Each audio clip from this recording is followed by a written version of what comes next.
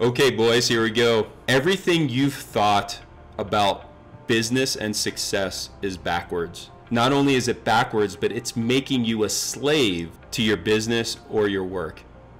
And I want to share a very important distinction that enables you to be free from the shackles of entrepreneurship, the shackles of business, the shackles of work. This is a life-changing lesson. Everything you've thought about this is wrong. I'm going to start with a question. Can a business be successful? This should be a really easy one. Yes or no? Now, I've asked this question enough to know that all of you are saying the same thing. Yes, of course a business can be successful, right? If you set a goal or objective, a revenue goal, a sales goal, and you meet those goals, you deliver to the clients, you're successful. Business is definitely successful. Well, I don't think so. And the reason being is my definition for success, as you've heard in some previous videos, is completely different from what we've been conditioned to believe our entire life from a school system that's way out of date. We've been conditioned to believe that success is meeting a goal and achieving it. Now, the problem with that is all of us meet the goal or objective and then set another one. So by that definition, it's impossible for us to ever actually achieve success. Ultimately, what success is for a human is an optimized daily experience. It's a feeling or emotion. Success is when we create an environment where we have this optimized daily experience. Like, it's amazing and it's sustainable over time, right? So it's going to be amazing today, and it's going to be amazing tomorrow. It's going to be amazing 3 years from now. That's what true success is. When I know today's awesome, tomorrow's going to be awesome, and 3 years from now is going to be awesome. Guess what? I've arrived. I'm successful. Now, if success is an optimized daily experience that's sustainable over time, only humans can experience success. Businesses can't. And this is a critical aspect, right? We go back to, can a business be successful? No, a business cannot be successful because a business can't experience a positive daily experience, right? It's not possible. A business can be a tool to meet goals and objectives. A business can be a tool that produces feelings of success. So when we switch that up and say, wait, okay, if that's the case, then the purpose of my business is not to meet goals and objectives. The purpose of my business is very different. What is the purpose of a business? And the key purpose of a business is to produce feelings of success in its clients, its team members, and the owners. Now, what's amazing about this is this doesn't mean we forget about strategies and tactics, goals, objectives, sales numbers, all of those things. We don't get to forget about them. They're just not primary.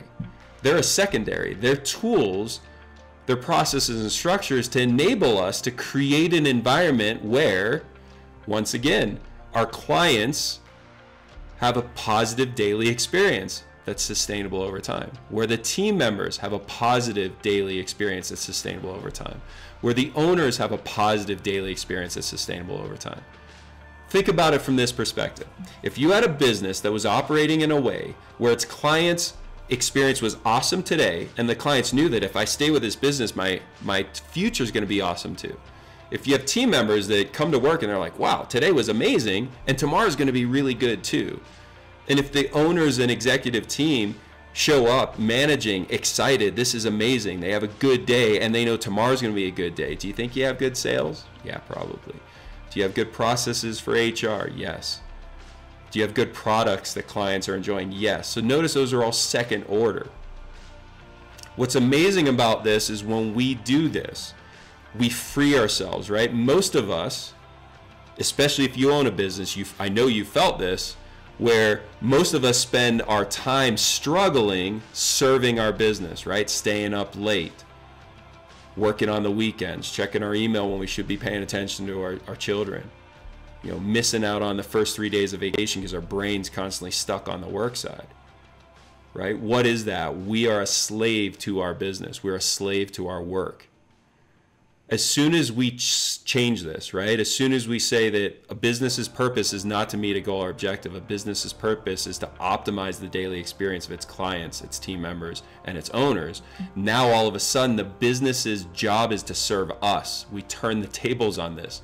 No longer are we the slaves to the business. The business is here to serve us.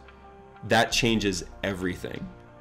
And we know that if we focus on those optimized daily experiences of our clients first, our team members second, and the executive team and owners third, everything else falls in line. So this simple distinction is unbelievably elegant for changing your life. I know for Annie and I, completely changed not only how we lived our lives. For many of you that knew us at the very beginning, we were known for working 12, 14 hours a day, 6 days a week, and we had an easy day on Sunday where we'd only work 3 or 4 hours. And you saw us work ourselves into the ground. And even though we were achieving what would be objective success, right? We were servicing a lot of people, we're making money, our lives were miserable, our daily experience was not what we wanted. And so even though that the business was meeting goals and objectives, we didn't feel successful. When we switched it and all of a sudden started focusing on our clients' daily experience, our team members' daily experience, and our daily experience, not only did we start feeling the success and experiencing it, but on top of that, our sales went through the roof. We made more money. We were able to impact more people. And so it isn't mutually exclusive, right? Focusing on today, the key word is today's daily experience, but the key word is sustainable, right? How do we make that daily experience optimized and sustainable over time? When you do that, when you focus on your clients first, your team members second, and executives and owners third, you can't help but produce a business that not only produces results, but also fulfills the purpose of producing feelings of success in its clients, its team members, and its owners. So go ahead and look, where are you struggling in your life? Where are you struggling in your business? Where is your business ruling you instead of you having the ability to have it serve you, your clients, and your team members? We got this as a team. We're going to produce this, and we're here to support you in it. Be sure to subscribe for these videos. Be sure to hit the notifications icon. More importantly, be sure to reach out so we can support you and produce feelings of success in you, your clients, and your team members. And in doing that, you fulfill our purpose of being able to impact your lives positively.